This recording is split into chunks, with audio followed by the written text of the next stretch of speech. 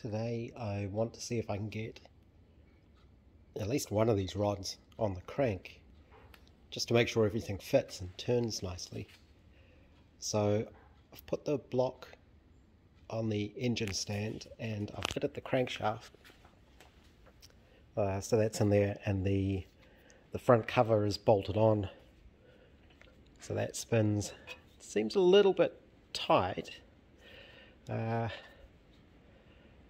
I'm not sure how freely it should spin with those white metal bearings, but it has all been line bored to be exact, so hopefully that's okay. The rods are arrow rods to match the cranks, and they're actually laser engraved, so they're numbered, so you can keep them all together, and I'll also put them in the appropriate positions in the block. I'm not sure if there's a direction on these. I don't think so. I don't think they're handed at all, so I will check that before I do all the final assembly. And these are the shells that they use, which I think are from some sort of Ford Zetec engine. I'm not sure. This is the box that they came in. But so that's obviously a modern upgrade for this engine. Normally the big ends would have white metal bearings like the original ones did. So I've actually found in the past getting these apart is reasonably tricky because they're just so well formed.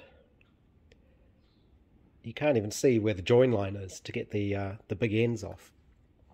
And you also, on the Riley engine, you have to assemble it from this end.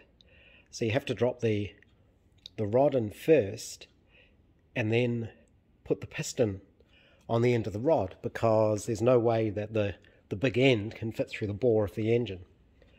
So you see a lot of these other YouTube channels where they're building the big American V8s, and they don't have that problem because the piston diameter is so big.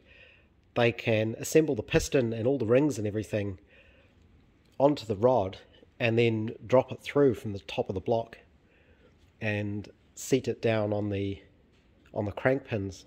With these old British engines, you can't do that because you can't fit them through that way, so they have to go through the bottom. So this is one of the rods with the end cap taken off. These actually have these sort of little locating tubes, so they fit together really well. The bearing shells have a little notch that matches a notch in the connecting rod, so when you assemble them, those notches have to go in together. And even though this is just a test fit, I am putting oil on everything. I don't want to assemble anything dry. Eventually it'll all get completely cleaned off, and then I will go back through and when the final reassembly time comes, I'll use assembly lube on it. But this should now be ready to do a test drop down into the bore, and I'll see if it fits on the crank pin okay. You can see how the connecting rod, that's down in the bore, and you can see how it's too big to fit through, which is why you can't drop it through from the other side. You have to fit them from this side, and then put the pistons on last. I've attached the first connecting rod just to see if it would actually fit and the crank can rotate, and it can. While I was doing that, to protect the inside of the bores, which I am going to give a light hone to before I fully reassemble everything, I used some of the sort of packing material that the rods came in, and I just put a bit of that over the little ends, just because I didn't want it scraping up and down in the bore. But you can see one of the difficulties in assembling this engine now which is this rod is actually at top dead center. That's as high as it'll go. So you have to remember to push the rod through the block, and then you have to, before you put the big end on, the big end cap on, you actually have to fit the piston and put the gudgeon pin through before you actually bolt the crank to the rod, because otherwise there's no way to get to the pin there. So I do remember when I took this apart, this is the number one piston, with the crank unbolted, or the rod unbolted from the crank and pushed all the way up, the piston ends up sitting about there, so you can just get the pin through.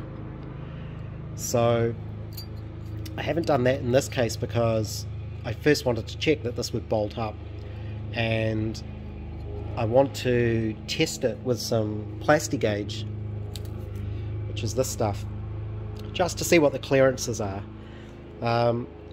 I can't imagine that there's any problem with the clearance, given this is a crank and rod set that came from one place and they make precision cranks and rods, but it's worth checking, and this stuff's fun to play with anyway, so I'm going to check that just to make sure.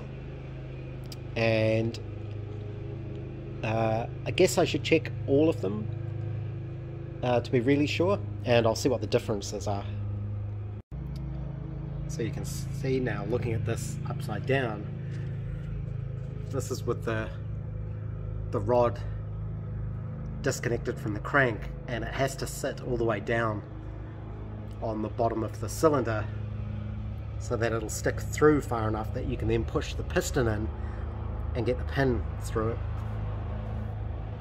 So I'm going to Plastigauge this now. I think I might fit the rest of the rods and do them all at once, and see what sort of values I get. Now, one interesting thing about this these rods is they use these ARP bolts, and these have to be tightened up very specifically, and I've had to order a stretch gauge that'll let me make sure that these are torqued up completely. So this is why the bolts have a dimple either end, so you can actually get an accurate measurement of the stretch. So I think I'm going to have to look up what the story is with the Plastigauge. I think it should be good enough just to nip this up so it's tight, but not actually torqued anywhere near the final spec, because I don't want to over torque the bolts, and the whole point of torquing them to that specific value in the stretch is that the bolts themselves do stretch, and it puts them under tension, a bit like a spring, and that's what stops them from coming undone, is that tension. So I think for the Plastigauge it's enough that I just do these up so that they're sort of hand tight, which means the two halves of the connecting rod are tight, to compress the Plastigauge to show me what sort of measurement I'm getting inside there. This is the Plastigauge after I've put the cap back on and tightened it up, but I didn't torque it up to the full torque. That's where this all gets tricky, because you have to do that with the stretch gauge, so I don't know what that is yet, and I only really want to be doing that on the final assembly. So I just sort of nipped it up tight, just so it felt like all the clearance between the rod and the cap was taken up. Maybe that's not good enough, but I can't imagine it makes too much difference to the final reading on this. But the idea is, once it's sort of squished up like that, you compare it to the gauge here, and you find the width that is the closest match, to see what sort of clearance you've got. And it's a bit hard to see. So you're also meant to do this without rotating the crank, because that makes it move. I found that really hard to do. It's just an awkward engine to be able to do this on. It's also very awkward to film, but I don't know, that's looking pretty much like 2 thou clearance to me. I don't actually know what it should be, so doing that hasn't really told me anything, so I need to look that up. That sounds sort of sensible, I guess. You obviously need some clearance there because that's where the oil goes. So there's an oil film between the crank pin and the bearing, which is why, of course, there are all these holes in the thing to get the oil to go everywhere.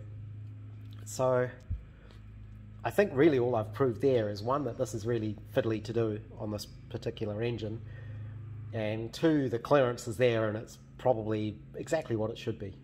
But like I say, when you buy these not cheap modern crankshafts and rods and shells and things as a set, you'd expect them to be correct. I don't know what you're supposed to do if it isn't correct. You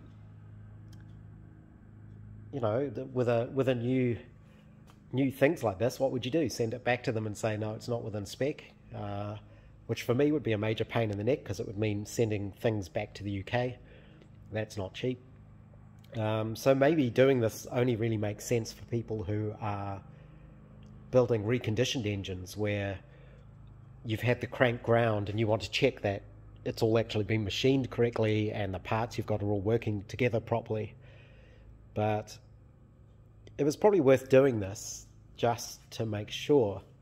Maybe I'm being too pedantic, or maybe I'm not pedantic enough. I really don't know.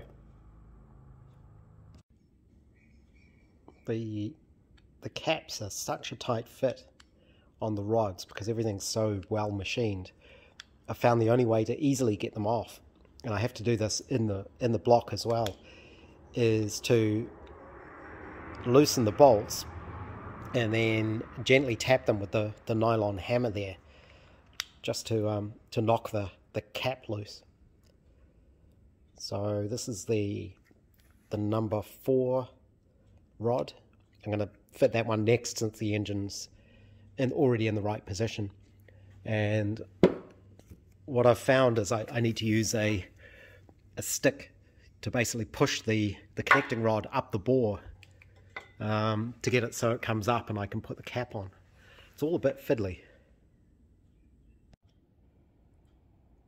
It's important to make sure that the caps stay with the correct rod, and also the right way round. These ones are labelled, so you can see the H2 there, which makes it easy, but the other way to tell is the notches both go on the same side. So you can see the little notches there, which is what the shells clip into to stop them moving, and both of those notches are on the same side of the rod. That's what I'm wondering about in terms of which way round should the rods go in the engine, with the notches on this side of the engine, or should they go around the other way on that side of the engine? And with these sort of rods, doesn't matter, because I'm pretty sure they're symmetrical, but it's another little detail I'll have to figure out. I'm assuming whatever way they go, you should just be consistent.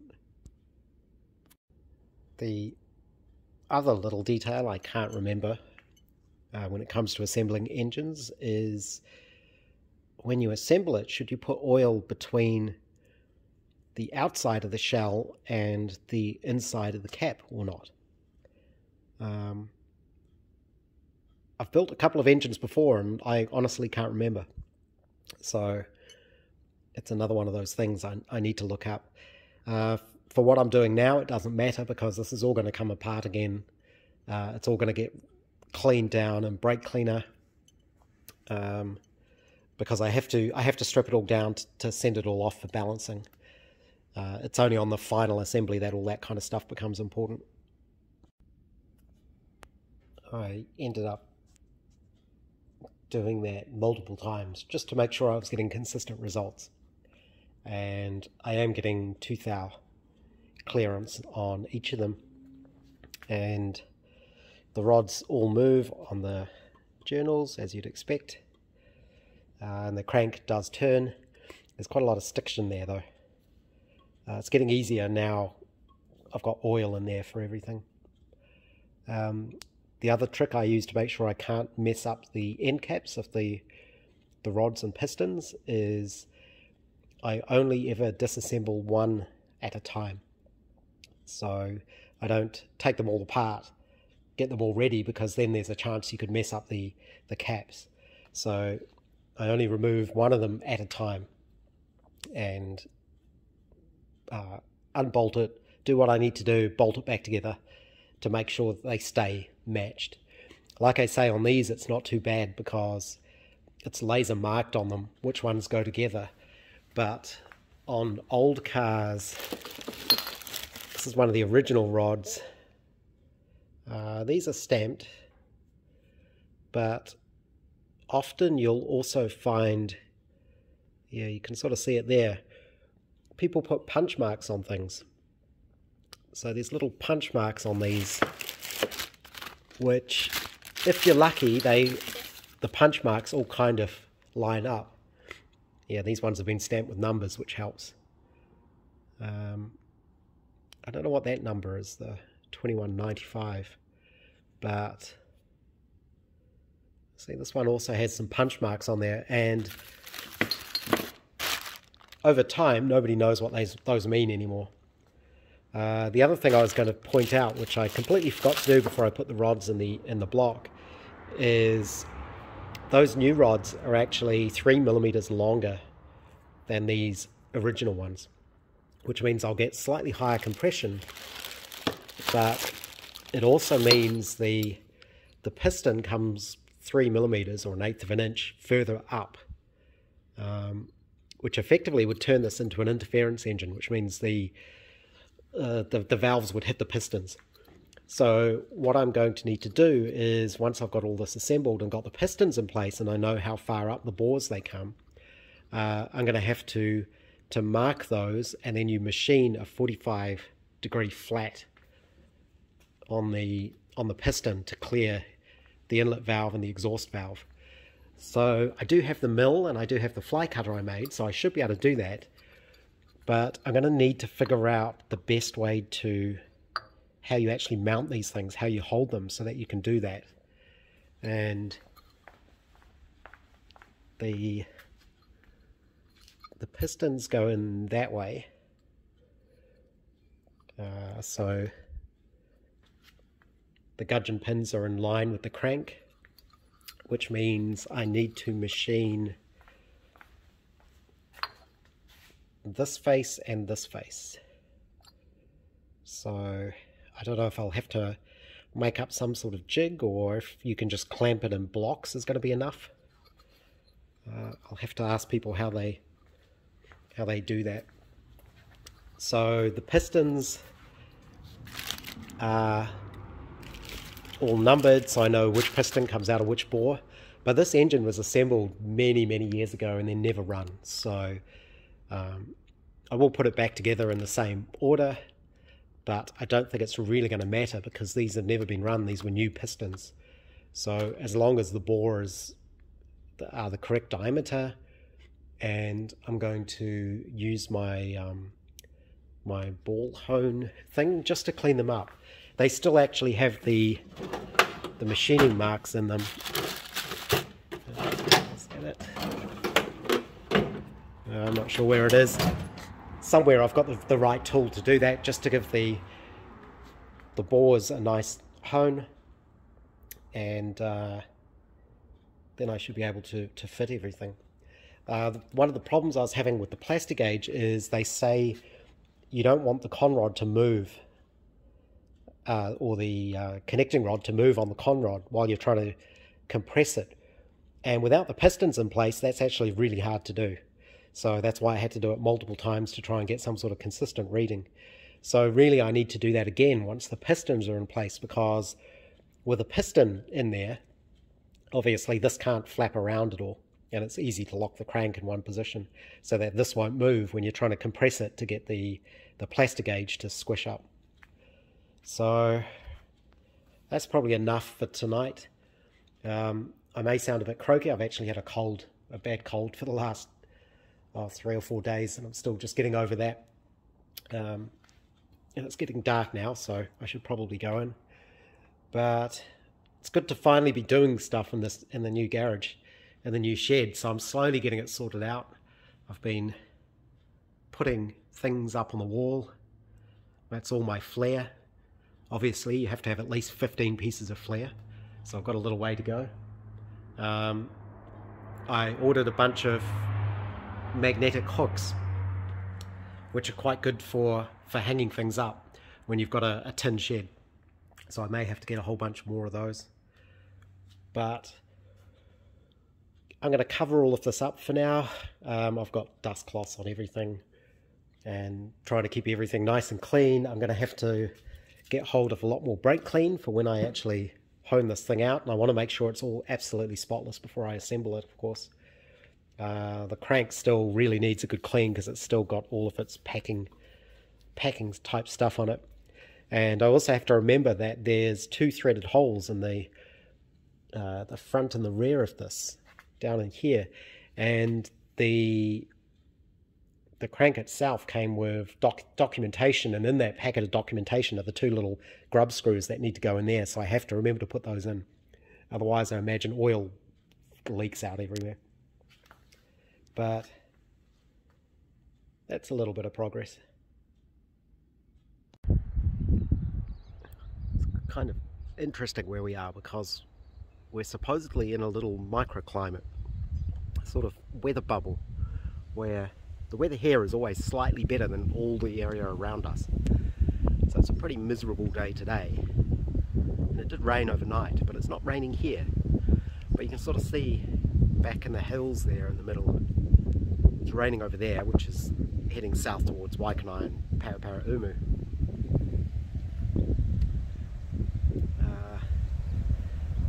That way is kind of over towards the beach.